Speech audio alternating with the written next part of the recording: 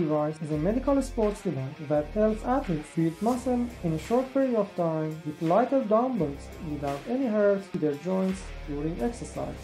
This device restricts blood flow to limb, which causes hypoxia production in muscles and therefore secretion of growth hormone by brain. We connect the cuff to the device and put it on the arm. We turn the device on and adjust the limb occlusion pressure. With every movement, the device automatically maintains pressure and deflates excess air.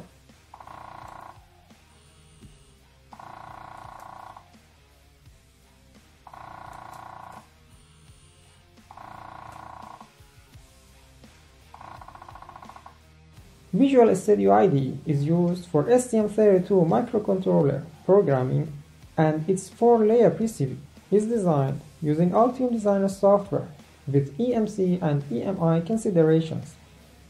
Hardware consists of an accurate pressure sensor that goes direct to STM32 pin for cuff pressure measurement, and I use 2 7 segments to show pressure and time. A mini motor pump and a solenoid valve in parallel are used for pressure adjustment in cuff, and CorelDRAW software is used for label design. In the setting menu, we first press the start button and the device inflates the cuff. And when the pulse oximeter's palpitation line gets flat, that shows vessel is completely closed, we press the confirmation button. In the setting menu, we set the cuff pressure between 20% and 80% of the vessel occlusion pressure. In the time on menu, we determine the duration of the inflation of the cuff. In the time off menu, we determine the duration of rest and deflation of the cuff. The device automatically keeps the pressure of the cuff constant during exercise.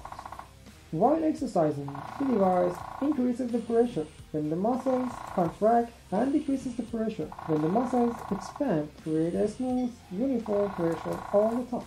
While exercising, this device applies the equivalent pressure of a heavy weight to the muscle with a much lighter weight, which does not hurt the joints caused by exercising with heavy weights. Also, non-aerobic myofibrils will activate and muscle building will do faster.